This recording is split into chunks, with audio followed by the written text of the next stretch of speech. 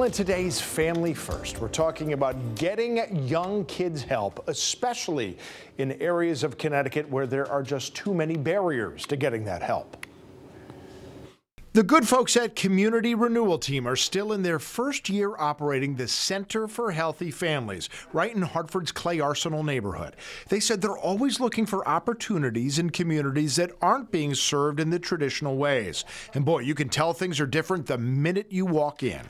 There is no waiting. It's same-day services. There's no waiting list. There's no obstacles. There's no, we need insurance, you don't have insurance. There's no obstacles, no barriers. We're also on a bus line, so transportation is not a barrier as well. Heidi Lubetkin is the Vice President of Clinical and Senior Services there. She said another thing that sets the center apart is the breadth of its services. When a little one comes through our doors, they're not just going to get the simple mental health services. They're going to get all of the wraparound services that CRC has to offer. So that's the case management. That's let me get you on your health insurance. Let me get you food in your belly. Do you have a roof over your head? Let me get you a roof over your head.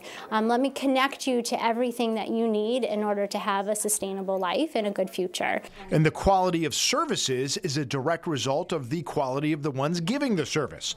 The center said it wants anyone who comes through the door to see a staff member to whom they can relate. When someone comes in that door, they don't feel like there's a stereotype or a stigma that's being associated to them coming through the door. They're seeing people that might have been from their neighborhood. They're seeing somebody that looks like them. They're seeing someone who maybe had the trials and tribulations that they went through and then went to college.